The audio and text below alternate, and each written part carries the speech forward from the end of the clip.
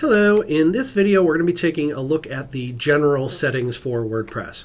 So we're going to start here in our dashboard, and I'm going to go ahead and hover over settings here, and since general is the first choice, I can just click on settings or I can click on general here. Now there's not a lot here, this is a pretty short page, but there are some things that are very important that you do want to pay attention to when you first get started with your website. At first, the one you want to look at is the site title. Because this is our video creation site that we've set up, we've called it for video by default, but we can change this to whatever. So let's say I'm the Mallville Public Library. This is something that you'll want to fill in and make sure is correct, because it will probably not be the name of your library when you first get here.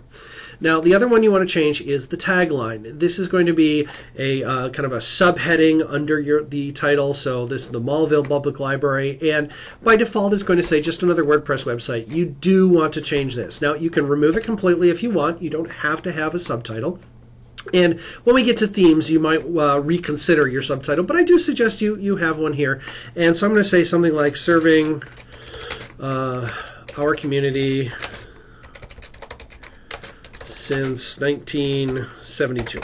Okay, and you could say the best library in town, whatever it is you wanted to say.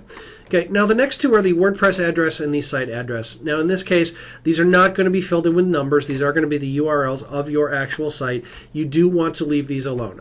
If you change these, and in fact you might not be able to, but if you were able to and you did change these, you could completely break your site. So leave those alone. Okay, the next one is email address. This is going to be the master email address associated with the site. If there are any problems, if new users are created, things like that, this is where that email is going to go. By default, this is probably going to have my email address in there. Please change this. Please change this to one of the administrator's email accounts. So that's probably you, but whoever that is, the main administrator for the site, your email address should be put in here.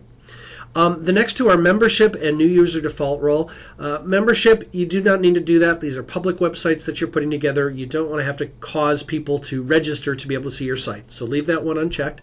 New user default role, you can change this. If you've watched our users video, we've talked about the different levels. This is just the default level for a new user on your site. You can go ahead and leave this alone and then just change it on a user by user basis.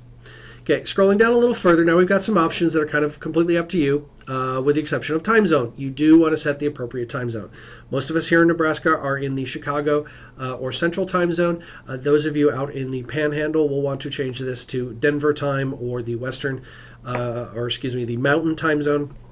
And that way, the dates and times that show up on your content will be accurate. The next one is the date format. How would you like the date to appear? So when it says posted on, you could have it say September 16th, 2014. You can have it say 9/16/2014. You can put in European mode. You can customize it if you like. Personally, I prefer spelling it out. You can change this if you want. Same thing with the time format. It's going to say something like posted at 2:30 p.m. or you can capitalize, or you can put it in 24-hour time, or you can customize that. And if you do want to choose the customs, you can click on this link for documentation on how to actually do that. These two fields, completely up to you. Lastly, because we're in the U.S., generally our calendar weeks start on Monday. You can go ahead and change this to Sunday if you prefer, or Wednesday for some unknown reason. But generally Sunday or Monday is going to be your option. So make the changes you need to make here. Change the options that you want to change, and then when you're all done, make sure you click this Save Changes button down here at the bottom. It will say up here, Settings Saved, and that's it. Thanks for watching.